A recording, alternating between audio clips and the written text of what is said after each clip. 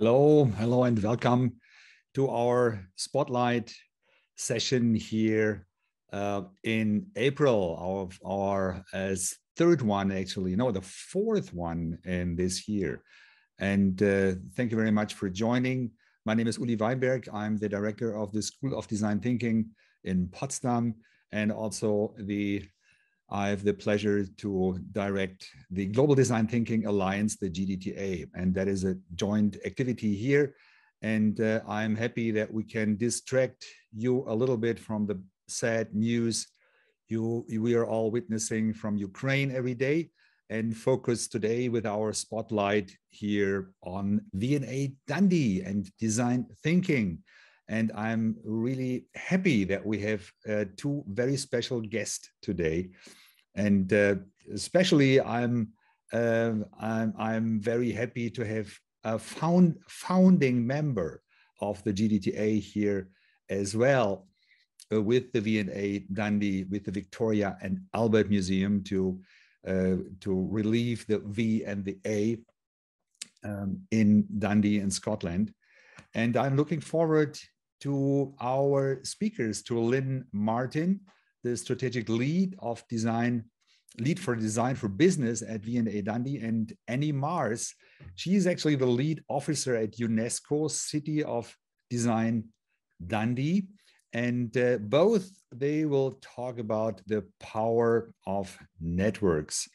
And it would be, I'm really interested in your experiences actually during the past years with design thinking in that fabulous museum where I haven't got the chance to really physically visit. I saw the construction pictures lots of years ago, and saw photographs from the building. And Claudia, my colleague, was already there at a conference at the very, very beginning. And I'm happy to learn now more about your activities and what do mushrooms and museums have in common? That is the question I try to answer myself. So for all of you who are new to our GDTA Spotlight here, that is an open Zoom call. We ask you to shut down your microphones and also your videos at the beginning for the first half hour, because the first half hour is dedicated to Lynne Martin and to Annie Mars, to our guest speakers here. And but please collect your questions and also start typing in the questions in the chat already. And after half an hour, I think both of them will take about 15 minutes. After half an hour, we open the Zoom call to a discussion, and we open the videos and the microphones if you want to say something.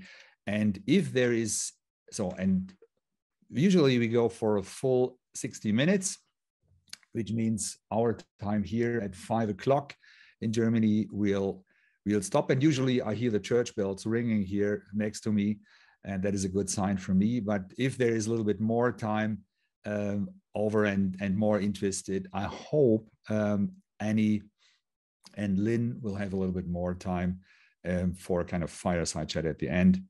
I see lots of members joining here from around the globe. I see Shui Lin from China. Welcome. I see Raluca joining from Romania. I see Nalin from India joining. I see Lakshman from India joining. Joanne from New York. Welcome. I see Andre from Cologne. But now I would like to hand over to Lynne Martin, the strategic lead for design for business at V&A Dundee. And she recently joined Andrew Cameron, the person who was the founding, the part, or who did the kind of the founding step into the GDTA round 5 years ago. He left V&A Dundee, and Lynne is now taking his position. And I would like to hand over to you, Lynne. We're looking forward to your presentation and also to any later. So please, the stage is yours. Billy, thank you so much. And thank you for the lovely introduction as well. And thank you again for inviting me to speak. It's a bit of an honor to be invited to the GDTA to talk a little bit about the next stage of design for business at V&A Dundee and what it is that we're about to get up to. But before I do that, just a little bit of background on myself and Annie, who'll be chatting to you this afternoon as well. We don't come from a design background. We do, however, use design as a way to engage people and improve the experience of design in our respective fields. And for Annie at UNESCO City of Design Dundee, that's working in communities. And for me, with the Design for Business programme at V&A Dundee, it's working with businesses and organisations to help them access the design process to do more of what they do really well. So basically, both Annie and I are here for the experiential dissemination for design in our respective fields. The title of today's talk is Entangled Values, the Power of Networks. But before I get started on talking about the power of networks, I'd like to take you for a walk in your favourite woodland. Now, everyone's cameras are off, so feel free to close your eyes and just imagine a lovely autumn day. It's just turned spring here in Scotland, but I'm going to fast forward to that other brilliant part of the year when things start popping up out of the ground. Imagine you're in your favourite green space, your favourite woodland, and it is a beautiful autumn day. The golden sunlight is filtering through branches and falling in pools at your feet and the fallen leaves. And you're in that brilliant state that we get into when we're in nature, which is alert and aware, but really relaxed and calm. And you're just enjoying your time out in nature, enjoying the sunshine, enjoying the crunch of leaves under your feet. When suddenly you spot something just on the right-hand side of the path. And it's a mushroom. And it's a really good one. And it probably, feel free to open your eyes now, it might look something like this one, she says confidently, trying to make sure that there we go. It looks like this one. It's got an amazing red cap. It's covered in white dots. It's a proper fairy tale mushroom. It is an excellent piece of natural architecture. You go up to it, you admire the colors, the shapes, the forms. It's a gorgeous thing. And delighted, as you spend time with it, you might take some photographs for your Instagram. You enjoy the drama of it as you see it emerging alone from the forest floor. It's part of the landscape, but also apart from it.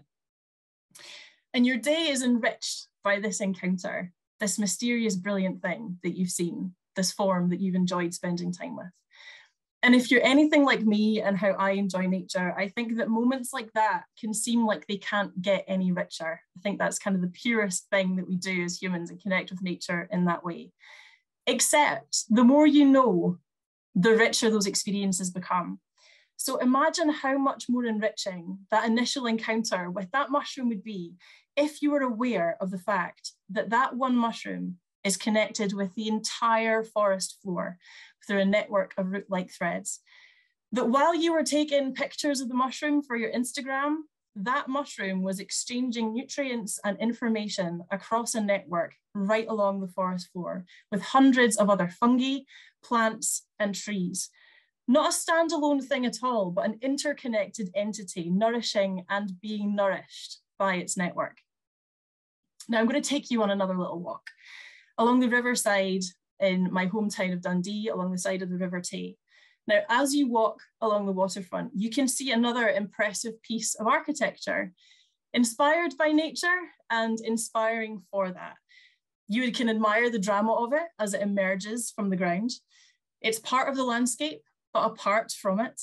And you can walk around it, admiring its form, admiring its shapes. You can go inside it and experience exhibitions about design. And you can take some excellent pictures for your Instagram and leave delighted by your encounter with V&A Dundee. But imagine, just like that time with the mushroom, how much richer your encounter would have been if you knew about the invisible networks that reached out from and into V&A Dundee. Networks that touch schools and communities, universities, colleges, businesses, and of course, the Global Design Thinking Alliance.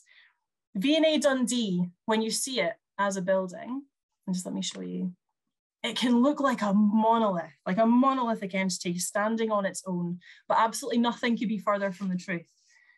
V&A Dundee is a physical manifestation of collective values. It is a testament to the power of imagination and intention for a city and for a country. We're a place where information is exchanged, where design can be experienced, and where multiple values intersect and are amplified. And Design for Business are incredibly fortunate to be playing a part of that in the next phase of V&A Dundee, and you'll find out a little bit more about that later. We want to take our cues from our fungal networks though. We're not just about sharing information, we're here to share nutrients as well. And what does sharing nutrients look like for a non-organic entity? Well, for me, nutrients are basically actions in service to your network or to an idea. So for today, I'm going to share information with you about the next phase of Design for Business at V&A Dundee. And I'm also looking for nourishment as well to help us with our next phase of our growth. So as you're listening to me talk today, if you have any experience in the areas that I outline, please get in touch if you think you can offer insights or connections or publications or anything at all related. I'd really appreciate your support. But I don't want to be a greedy little mushroom as well. I do want to make sure that I nourish back and it's a reciprocal exchange. So if you like what you hear today and you think we can work together, then please just get in touch and we can start having those conversations. So I'd like to let you know now just a little bit about what it is. Oh, did you all hear that? That's really strange. Hang on. I'm just gonna, here we go. So I have been, apologies. Can you all see that? Annie, can I get a thumbs up if you can see it? Thank you. So I've joined V&A at a really interesting time. For the past year, we've been working on a vision and mission for the organisation. Well, my colleagues have before I joined. And these 4 priorities that you can see here have come out of the vision and mission work for V&A Dundee. So this is where we are heading towards. So we want to cultivate a creative, climate conscious, connected, diverse, dynamic and entrepreneurial organisation. We want to generate joy and spark curiosity in design across all of our audiences. We want to grow our civic role as a museum and deepen our social impact, and we want to become Scotland's design champion. And as I talk you through the ideas that I am going to work on this year for Design for Business at V&A Dundee, you'll see these little badges, and these little badges just let you know which of the V&A strategic priorities that particular activity is going to serve. So just let me share with you. When I first started, in my first week, it was the 3rd of January, there was very little people in the office, and it was myself and my manager, Graham. We sat in our meeting room and he said, Lynn, it sounds like a daunting task to be the strategic lead for this programme. However, it's a collective effort. It's not you in a room with loads of Post-its doing your own thing. It's a collaborative thing, but my team weren't around me at that point. I thought, okay, that's fine. Like, this is good. Collaboration sounds much better than doing it all on my own. And the next day I was working from home, the 4th of January, which was a bit of a grim day anyway. I didn't have my team. I hadn't met them properly yet. And I was going through some old documents about Design for Business. And I came across the vision for Design for Business, which is this. A Scotland where design thinking is the go-to method for people-centred, co-created solutions to the challenges and opportunities faced by businesses, communities and social organisations. And I read that in my strategic document and I thought, that's a really noble cause to get behind. But part of me wondered, is it big enough? Are we thinking enough about the impact that design thinking could possibly have on Scotland? And so despite my manager's best intentions and instructions, I decided, actually, I'm going to give developing the vision a go. Now, this is what I came up with on the 4th of January, and this is what I've been working with for the past 3 months. We're still to develop a vision and mission and strategy for Design for Business Dundee. So this is a seed as opposed to the finished plant. But here we are, a Scotland where her citizens are inspired and empowered to build a sustainable and prosperous future through design thinking, imagination, and creativity. And if I keep that as the moonshot for design for business, I think we'll get further than we would just thinking about how we use design thinking in that sort of smaller way. But again, love to hear questions and feedback about this, since this is all brand new and it's entirely up for grabs. None of this is set in stone. It's ideas about how we can move this programme forward and kind of shift the dial on how Scotland experiences design. So our approach is to think like a museum. We're not a consultancy. We have excellent people working with us, incredible consultants, but we're not a consultancy, we're a museum. So what does being a museum mean in this space? And I mentioned there is about fundamentally shifting the dial on how Scots experience design and culture. And for design for business, it's about not just putting people through our world-class accelerator programme, it's about putting people through the world-class accelerator programme and then offering them world-class support after, in order to really start embedding design thinking within a culture. Having experienced the design thinking accelerator myself before I stepped into this role, in my previous role, it's really hard. It's really hard when you go to a design thinking accelerator or a program and you get really excited about it. And then you go back into your workplace and the culture doesn't support that new way of thinking. So for us, it's about figuring out what do we need to do in order to really help embed design thinking in the organizations we work with. We're a museum, it has to be about culture. Honouring entangled values, well, what that means is understanding what our stakeholders want and seeing what activity can amplify the shared values of our stakeholders. This is a major thing for me at the moment. And collaboration always being greater than competition. We're working for the common good. There is no room for that's my bit of design and this is your bit of design in the city or in Scotland. We have to work together to amplify it, and I see it as V&A Design for Businesses. It's our priority to make sure that we amplify as many voices in this space as we can. How are we going to get there? How are we going to get to the vision that I've put together?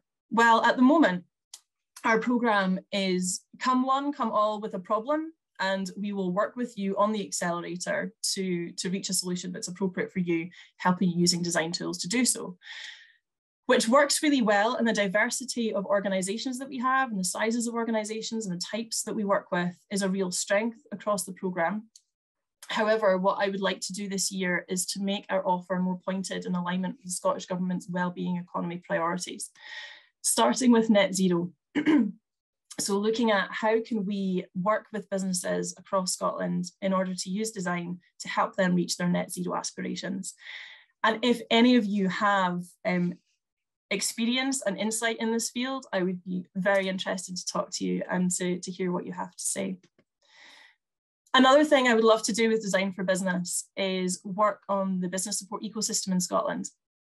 My background is in this space, and I know, having developed and delivered programs in the business support space, design's a bolt-on. It's something that people do in addition to, as opposed to something that runs right through the entire ecosystem and the entire approach to business support in Scotland. And when you're looking at people like ourselves who run accelerator programs like Service Design Academy in Dundee, other organisations like Snook and independent designers, the ground in Scotland is not warm for design thinking approaches being accessed by businesses. It's a leap of faith to use a design thinking approach. What I would love to do is to work with the existing business support ecosystem to see how do we upskill people there?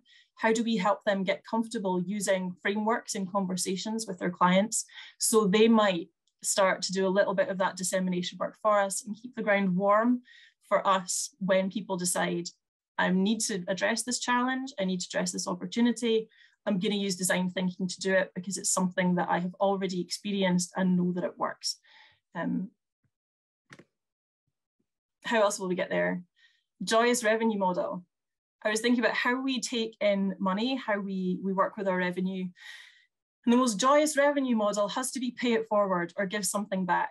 So what I want to do is work with larger organizations who can afford to pay consultancy fees and then take the money from that and channel it into accelerator programs that can be accessed for SMEs and organizations who might not otherwise be able to afford design thinking accelerators like the one that we run, which effectively makes our clients partners with us in dissemination of design across Scotland.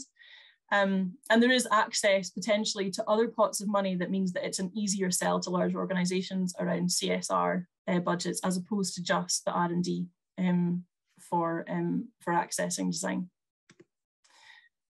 We're also integrating more into the museum. Historically, Design for Business has sat within V&A Dundee, but alongside some projects, and we haven't been integrated into the museum. So first off, we're working with our colleagues to integrate the 4 strategic priorities across the organisation using design thinking tools. I would like to start offering experiential tours for people who book on into our tours across the museum. So you come in, you look at the artefacts that are the result of design, and then you can come into Design for Business and a workshop for an hour and experience the design process in a different way. Offers to corporate members, so working with people who are already in line with V&A Dundee and working with them on their own aspirations in their businesses.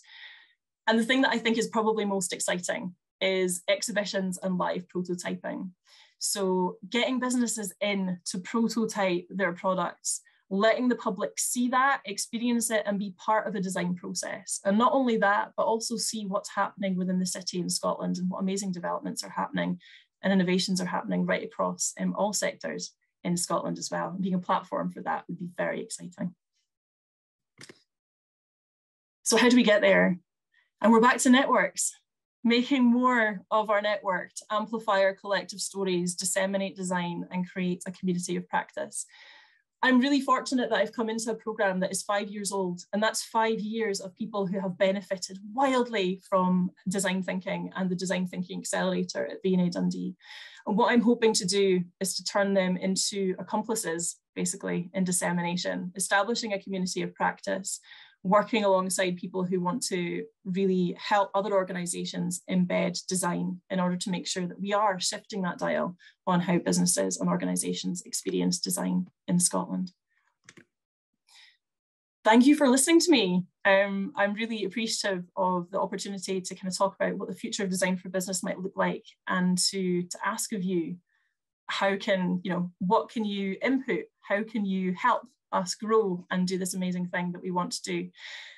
I would love to introduce Annie of UNESCO City of Design Dundee, who is basically going to give us some incredible examples on how the UNESCO network nourishes the city of design, and how it also nourishes the network. So thank you so much, Annie. Thank you. Over to you. Thank you, Lynn. You can hear me okay? Apologies, because Lynn's going to do the slides and I'm going to do that thing where I'm like, next slide, which is slightly frustrating, but we'll get there. So just thank you so much for having us today. I'm going to share a bit about our UNESCO network. And so Dundee was designated a UNESCO City of Design in 2014. It followed on a process which came off the back of an unsuccessful bid to be a UK City of Culture. But the great thing about the UNESCO designation is that this is for life. There is no time limit. So where something like a UK City of Culture or a European City of Culture is 1 year, we're unlikely to have our designation removed unless we do something bad, but hopefully we should have that for forever. And we got this designation because we have a strong design history in things like print, in textiles and manufacturing, and the designations recognise cities that are on a journey and a journey of growth. And Dundee's design sectors are growing in areas like gaming and digital design, in healthcare and in service design, as well as our independent designers and makers and small studios.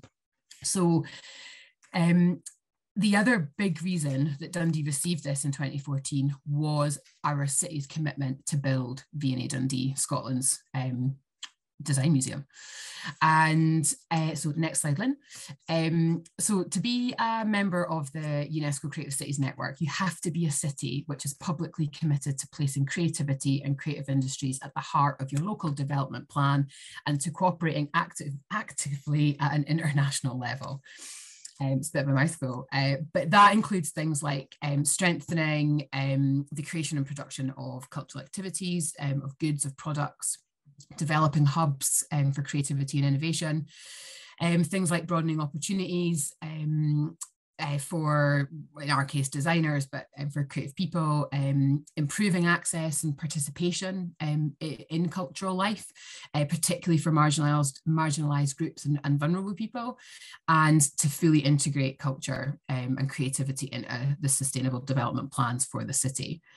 So next slide, Lynn. So much like this group, the UNESCO Creative Cities are an international collective of cities from all over the world. They actually, just as a little side note, UNESCO Creative Cities were actually invented in Scotland. So Edinburgh actually pitched the idea to UNESCO back in 2004. So it's actually a Scottish invention. But now there's over 200 creative cities around the world, 42 in the subnetwork of design. The Creative Cities Network covers 7 creative fields, of which they are crafts and folk arts, media, film. I have to rattle these off. Crafts and folk arts, media arts, film, design, gastronomy, literature, and music. There we go, got there in the end. And each of these designations is achieving an overall goal of placing creativity and creative industries at the heart of their local developments, but they'd maybe do it through music or through literature or through gastronomy. We do it through design. So next slide, Lynn. And in addition, the Creative Cities Network is seen as a lever for sustainable development and as a network for action and innovation in the implementation of Agenda 2030. And as cities and as a network, we actually also report on the projects that we do and the ways in which they are contributing to achieving the Sustainable Development Goals. And in Dundee, we have moved now to a position where all of our projects, we're thinking about how does this work? How does this contribute to sustainable development? And that's really, really, really up there actually for us now. Next slide, Lynn. There's quite a lot to unpack in the Creative Cities Network. And I just want to break it down, just roughly what we do in Dundee. And then I want to give you an example of a project we've recently been involved in and where design thinking and co-design has been absolutely core to what we do. So we've got these kind of 3 aims. The first one is around the way in which we use design to improve people's lives, and the way in which we engage people in design, in the work of designers, and in the opportunities for participating in co-design, and how citizens can directly influence the places we live and the services we use with design. Next slide, Lynn. And then we've got the network. So this is a rather blurry picture of when the Design Cities came to visit us in Dundee in 2018. And so, as I said, actively participating is really, really, really important to us, and staging major international exhibitions, etc., is really important as well. And I could talk forever about the international stuff, but I'll not. And then the other bit is just about how the designation works for the actual designers in the cities. So championing designers, Dundee's designers, by promoting their talent and their creative and commercial success and involving them in decision making. So as a small city, developing creative industries is really, really important to us. And it's probably one of the things we're weakest on, but that we need the most. And that kind of wealth of small design businesses or small studios makes for a really diverse and interesting sector in the city, but they have huge issues and things like finding affordable, good quality space to work in. So we're always trying to kind of I suppose, be a little bit of a conduit between the designers and maybe the city, to try and just improve, to make Dundee the best place to be a designer. That's our kind of vibe. And then, so next one then. So we often summarize our work as making design visible. And I would often describe that as the work that we do with people and communities. And just when we were talking just at the start of this meeting, I think it's really interesting to think about communities as networks, and to think about the way in which a community comes together, just in the same way as these networks come together, the one that we're here just now, or the UNESCO network, you know, because sometimes they come together around an issue or a cause or a collective interest.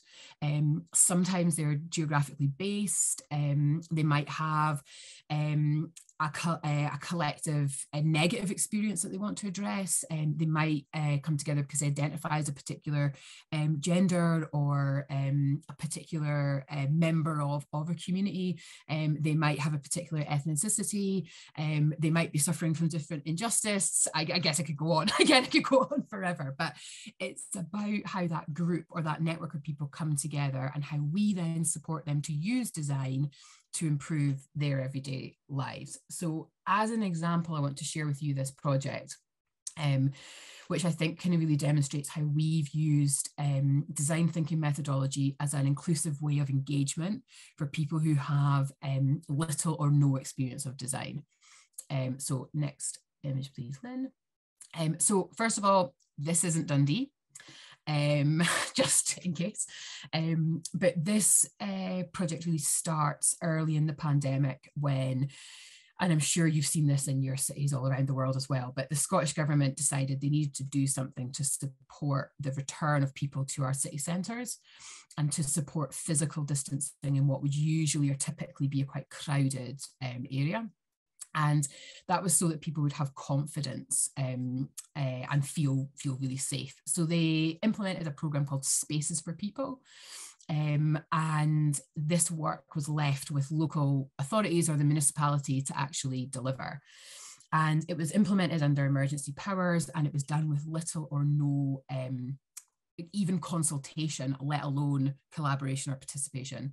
There was no or very little design consideration, and the businesses felt like this was being done to them. So when these interventions, next slide, Lynn, started popping up all over the place, there was a real backlash, and this is just a screenshot from a local newspaper, about how they were actively lobbied to have these removed. And sometimes Dundee's like a little bit slow off the mark. So we hadn't done ours, and all this kind of negative stuff was happening. So I approached the municipality and just said, look, could we do this? Could this be a UNESCO City Design project? Give us the money, give us the budget, and we'll deliver this through a co-design process with the community that use that street. And initially that was like, absolutely no chance. But as the press became more and more negative, they really then kind of felt, well, do you know what, we've got nothing to lose. So they gave us the budget, which was £20,000, and we focused on one street, which is called Union Street. And our challenge was to kind of deliver the project alongside what the government wanted, but actually try and get what the businesses wanted out of that. And those things were quite different. So Lynn, next slide. So as Lynn kind of alluded to, we're not traditional designers. We're not trained. We didn't go to design school or anything like that. However, we are really passionate and really committed to the role that design has to play. And we also acknowledge those different skill sets and that kind of multidisciplinary design teams that you can bring together. So we built this project with a design team that included Service Design Academy, which is a team based in the Dundee and Angus College in Dundee, and they deliver design thinking and service design training. And we then also had to work to then bring together our on the ground network, our community of the people who work and who live on that street. and they were really disconnected. They barely knew each other actually when the project started. So between us, you know, we carried out a whole host of things. We spoke to people, we held Zoom sessions, we held online co-design workshops. We used design thinking methodologies like empathy mapping, like user research, like personas, like design safaris. And we really just encouraged people to get out and about. And we had to ensure that the process was open and transparent. And that was obviously really difficult for the local city officers, because that's not something they're used to. But we needed to make sure that the workshop information was was available to everybody, that regular updates were delivered, and that all participants were equal. When they came to the table, it wasn't that anyone's voice had more weight. Next slide, Lynn. So in the end, obviously rattling through it, but in the end we delivered, you know, a temporary streetscape, which used the old planters just on the previous image that the council had lying around. We cladded them in a really cheap wood. They were planted using plants that were going to be thrown away, and we were able to get these businesses out and operating in the street, delivering outdoor trading. Now, if anyone's ever been to Scotland, sitting outside and having a drink or having a meal is not a thing that we do up here. It's very European, but it just doesn't feature it in our kind of culture. So this was quite a new experience. And what we probably hadn't made clear at the start was that we needed to do testing as part of this design process. And we needed to change things and tweak things and move bits around. And one of the things that was really clear sort of a month in was that the traders wanted something more visual. So we commissioned this super graphic, which was painted onto the carriageway. And we collected some data to show what was positive and what wasn't positive. And that was like pre the super graphic being installed and post it. So Lynn, next slide, please. And so basically, you know, the long and the short of it, as you all know, is that when you give control to the people who live and work in these places, and they take it out of the hands of others, this can be a hugely successful and rewarding process, and can also bring about really tangible outcomes. And one of my challenges is that we often see communities engaged in co-design, in design thinking, in consultation, but they never actually see the contribution or idea come to life. And so they lose interest, and it can actually be quite a negative experience for them. In this project, we knew we had the money and the thing to deliver, and that is how this project has developed that community and has gotten us, you know, people who are really now committed to the process of design thinking and embedding co-design through their work. Last slide. And so this is not the end. So that's not the end of the story. That image was from about a year ago. And what we've now been asked to do is to develop a phase 2 proposal to take forward a permanent change to the street, one which would be used with design thinking methodology in this little shop that you see on the screen, and where we're going to set up a community co-design studio. And this will be an active studio where people can participate in design workshops and activities, and it will really actually shape the future of their street. So I just kind of wanted to sort of just end with just that importance for us, you know, of the project has a visible outcome, and it's one in which people can experience, and it's helped us to demonstrate to the whole of Dundee the role that design has in these projects, and that if you deliver through a good process, you can get a really great result. And delivering with those core principles of co-design, people are able to understand the role that design has in making that happen, and the importance of design in delivering for the city's future and also for our citizens' future. So I will leave it there. I must apologize, the formatting of the slides is slightly awry between my computer and Lynn's computer as well. But I really, it's just really great to be here, and it's really great to kind of just talk about these projects and talk about the way that we do things, and just really keen to make new friends and hear, answer any questions and that you have. So sorry, I'll stop rabbiting on now. But thank you very much. Thank you very much, Annie, and also thank you very much to Lynn. And I would like to ask all of you now to switch on your video so that we can see each other.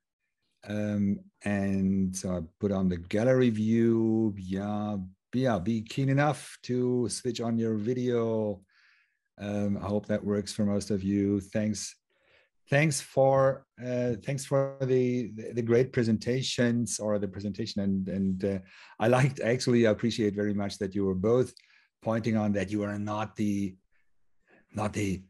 core designers, you're not the original designers, but that is what design thinking is looking for. We are looking for the people who are not designers, and I appreciate very much that both of you you were so highly recommending the design process and design thinking process for starting and nurturing that kind of creative activities. Thank you very much for doing that. I think that is so important.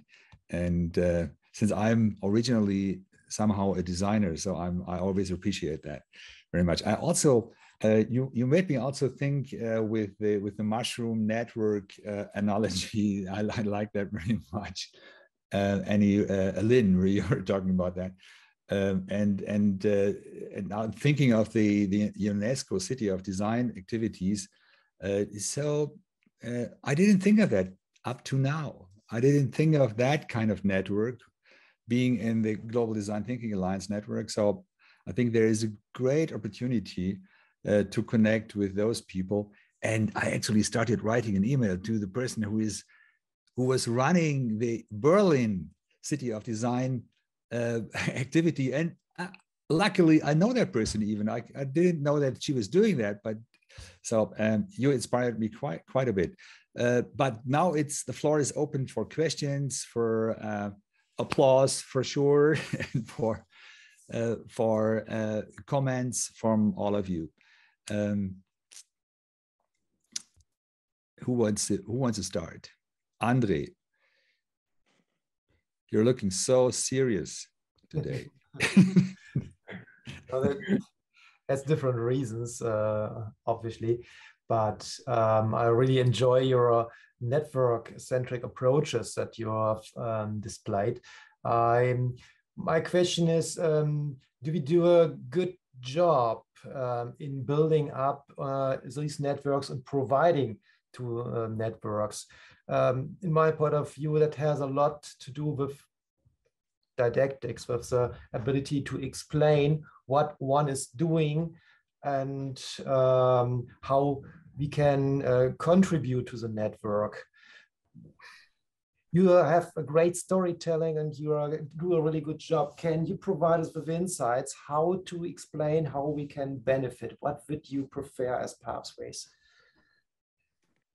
So in terms of how might the network function more effectively or efficiently, I don't know. that's the quick answer is I don't know. I've been here for 3 months and I've dipped in and out, and I think honestly I haven't been the most effective network member as part of GDTA, just because I'm on a very steep learning curve and that's taking all my focus at the moment. However, I would like to ask Annie with regards to how UNESCO stays so global yet so tight-knit. What can we learn from the UNESCO network and what can we take from you? Yeah, so I'm lucky in the sense that I've been in this role since 2015. So I would say that there's a couple of things, and one of them is people, and is building direct relationships with those others, because there's nothing that can quite compare with being able to just drop someone an email and say, let's talk about this, or let's develop this collaboration. However, I was telling Lynn this earlier, on the UNESCO network, we actually have a WhatsApp group, which has, I don't know how many people in it, and is a great way for very quickly sharing information, and people can obviously participate in whatever level they want to. But we have tried, and we continually try to do different things. Within our design subnetwork, we have 4 themes One is design education, one's design business, one's design and policy, and the other one is communications. And so different cities interact with those at different levels and maybe get more involved in some things and less involved in others, because it's just such a huge network, it's almost impossible. And we also, much like you do here, you know, ensure that we've got those kind of touch points of meetings, of sharing of learnings, and of kind of presenting different ideas to each other. So I think it's probably communication, talking, keeping it open as much as possible. And also, I know we're obviously all stuck in our own places, but we really valued meeting in person, and we tried to do that as much as we possibly could as well. Yeah, absolutely agree here. So it's sort of a trade. So if you're a business developer and you have a product, and you are entering a company, you don't know how this product exactly fits into the company, and the people on the other side of the desk doesn't know it too. How should they? So there's really a process of coming together and finding out how can this product, or how could we as design thinkers be beneficial for this partner. And I would say this is a tool of the trade we should learn. We could learn it from you. And I think as design thinkers, we are by trade really good at this. We just have to cultivate it. Yeah. Thank you. Yeah, thank you. Before I hand over to Mats, I would like to welcome Luis de la Peña in Mexico, and enjoy your meal, Luis. I'm happy to see you. So, but now Mats from Open Lab Stockholm, your question. Hello, Luis. Thank you. Hello, Uli. I'm happy to be here and just listening and trying to get in the mood for everything. I'm learning just for what I'm listening. Thank you very much, and good to see you. Very nice to see you. Good to see you. Okay, over to Mats. Yeah, thank you for a very interesting presentation, which got me thinking all over the place. And maybe the presentation was a little bit all over the place in a positive sense, I would say, because you're a museum, but you do design for business. And that sort of intrigued me. How do these two circles come together? So maybe you can comment a bit about that. I'm not that familiar with the maybe more familiar with Edinburgh, and so but still I really liked your presentation, but also the presentation about, to me it was something like reclaiming the city street space for at least some of your images showed that. And at Open Lab Stockholm, we are working with social innovation. So it's a lot about reclaiming the city and who is the city for. So and a lot about co-design and also co-creation. So maybe you can comment a bit about how is your relation to the rest of the city. And you also mentioned something about service design, and how does that relate to social innovations, which we are particularly interested in. So yeah, I really liked your presentation. It was very Scottish. Maybe that's just and we know all about Scotland and England and so on. Do you think that this is a trend in all of Great Britain, or is your perspective more a bit Scottish? So that was my initial thought. Annie, do you want to? I was just like, I was trying to write down a few wee pointers there. Yes, we are very Scottish, and I think the way we do things is slightly different, and yeah, it's great. I was just going to pick up maybe just on the you made a comment about the sort of like reclaiming of the city. So I'll let Lynne maybe pick up on the design and the business museum sort of chat, but this kind of reclaiming of the city and the kind of service design thing. Like this city, Dundee, has huge challenges. and they are economic, they are social, they are environmental, and we need to use all of our skills possible to solve some of these problems.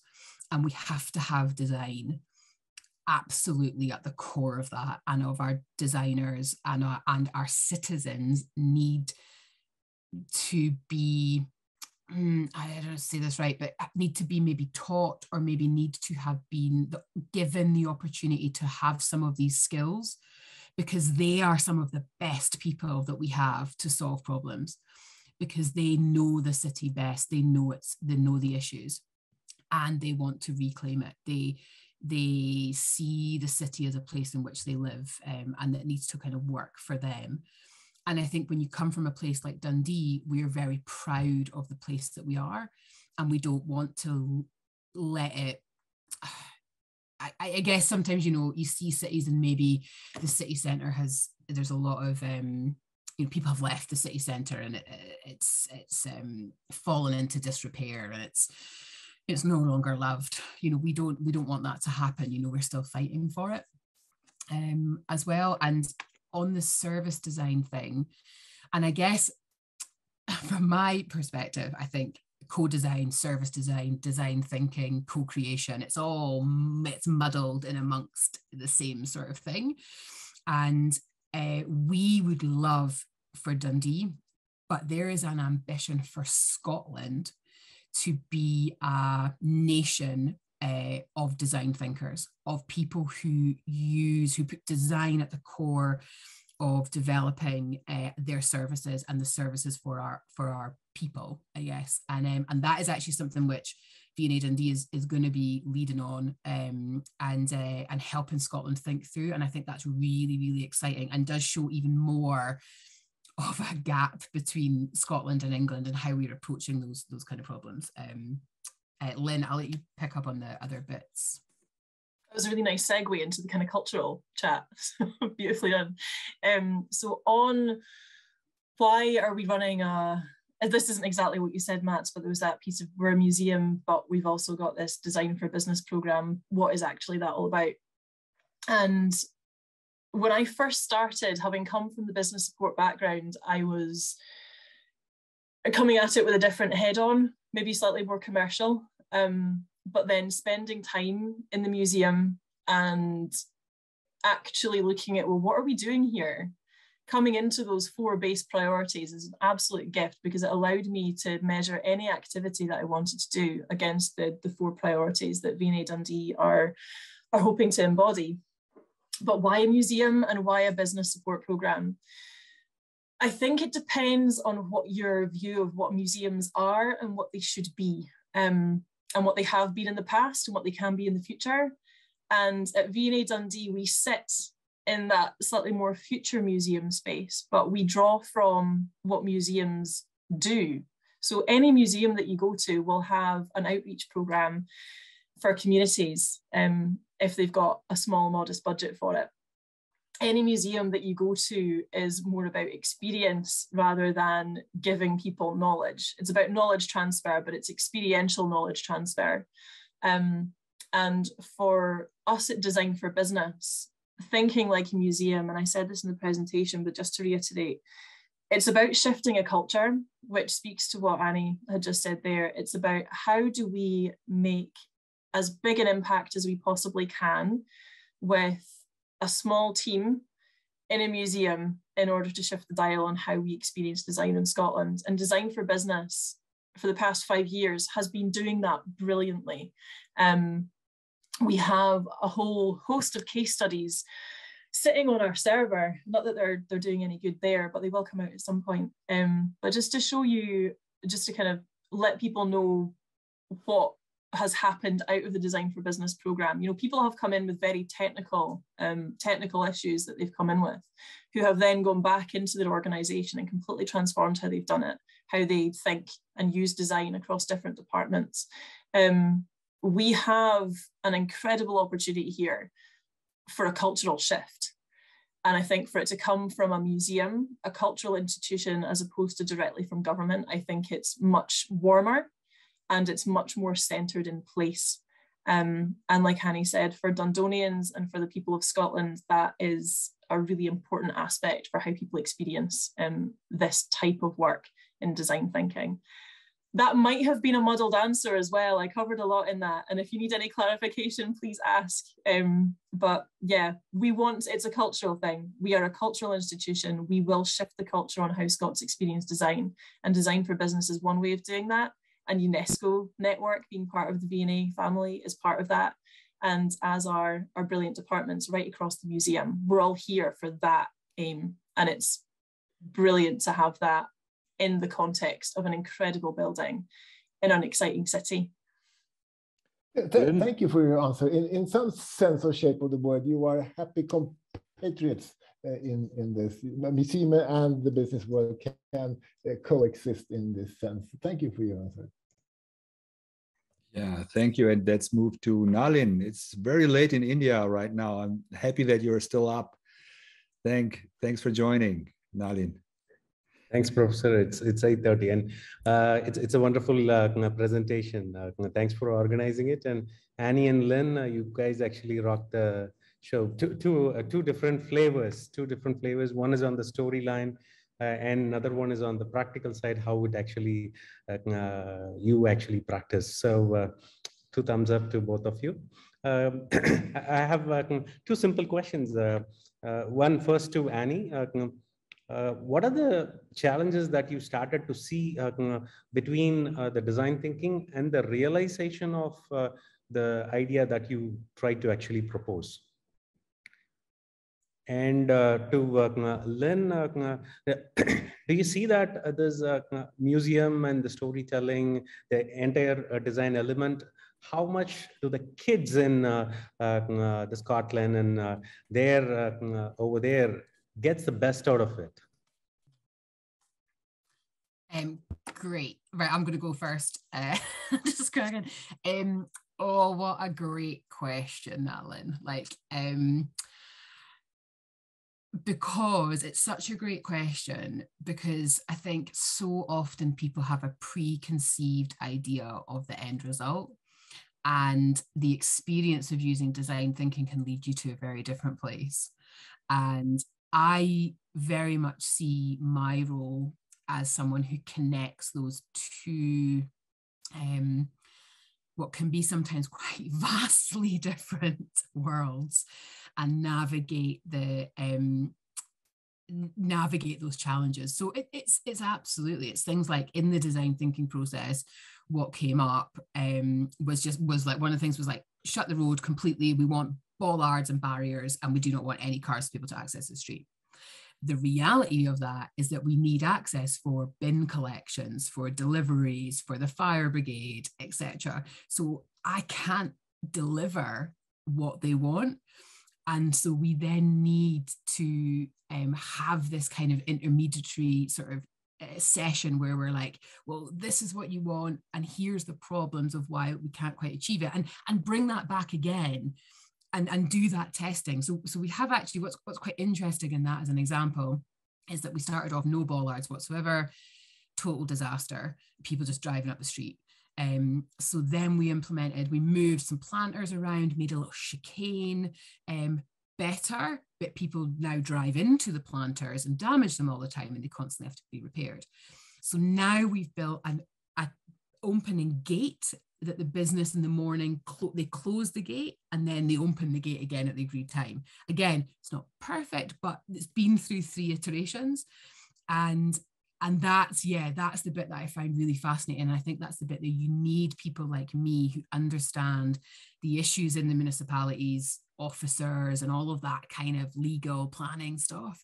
And then that the designers and the creativity and the inspiration. But yeah, that's it's pretty big. It's a big challenge, and it's a great question. Yeah, Lynn, I'll let you pick up. Cool. Yeah, lots of iterations needed. So on that storytelling piece, I'm really fortunate in my brand new team at Design for Business that we are the team of storytellers. I have that as a background in terms of a creative practice. And the designs that you saw on the slides, like with the little kind of foldy people and the designs on my slides were done by my team member, Lee Johnson, who has just submitted a paper for publishing around storytelling and design and visual storytelling, and how do we actually help people understand what the design experience is like if they haven't gone through it. And telling stories either verbally or visually is the most engaging way to do that, because we're storytelling beasts. It's what we do. It's the thing that has helped us survive as a species up until now. And I think it's the thing that will help us survive all of the nonsense that's coming our way over the course of the next few decades and beyond as well. So in terms of storytelling, that's going to sit right at the heart of design for business. Not just around engagement in terms of getting clients in to do the thing where we can actually start generating revenue and keep that business side of things going, but it's about that cultural storytelling, helping people understand what these things are doing for them, what the potentials are for it as well. And I think I'm going to sound really cliched and a bit trite here, but we're all kids. We all want information in the simplest way possible, in the most direct way possible. And visual verbal storytelling is a way to do that. And I'm glad, having seen some comments, that that's resonated with you guys today. It's a little bit of a validation on the approach that we're going to start taking around how we start to engage fully with folk out with our design sphere, because we all get it, and we can talk till the cows come home about how we all get it, but it's how do we bring in the folk that Annie works with that are really what? How is this going to help me with my business? So it's figuring out how that works. In terms of like the children coming into the museum and experiencing design, we have an excellent learning team. And Annie and Uli and I were chatting beforehand about this. Our learning team has an outreach program that goes into schools. We've got a families and communities team that go out and work with the hard to reach families in Dundee area. So people come in and experience V&A Dundee. How much of that is experiencing the design process? That needs to be improved.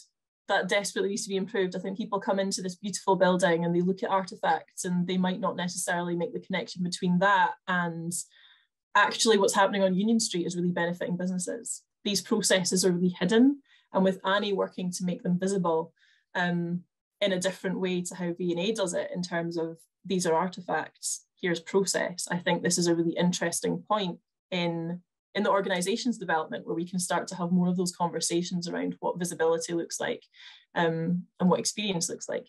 But everyone who comes to us has a brilliant time and enjoys that encounter. But I think it could be richer with more communication about the design process.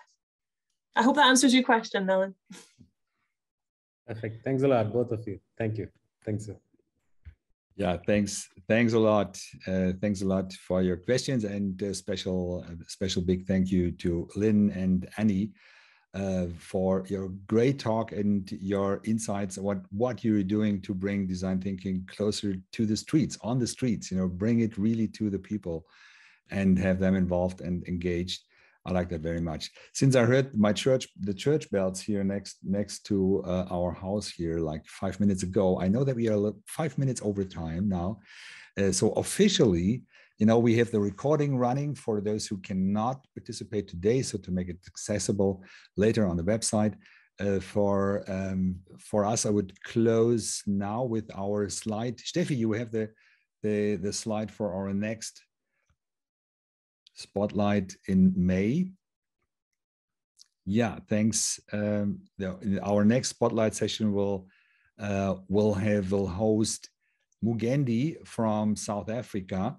He is actually a part of the planning committee for our Decon Festival, which will happen in October 12th to 14th. And on May 12th, he will give us a little insight in empathy and community, human-centered design in Africa. And I'm looking forward to that. So that will be our next session in May. And I would like to thank all of you for participating, and would officially now end our GDTA Spotlight session of April. Thanks again to our friends and colleagues from Scotland, from V&A Dundee. And I'm so eager. I want to visit. I want to see the streets colorful as you have designed it. And I want to see the great building, and I want to be part of your activities with the kids, because that is what we are focusing on very soon, very intensively. So thanks a lot. Officially, it's now over, and I'm looking forward to the next round.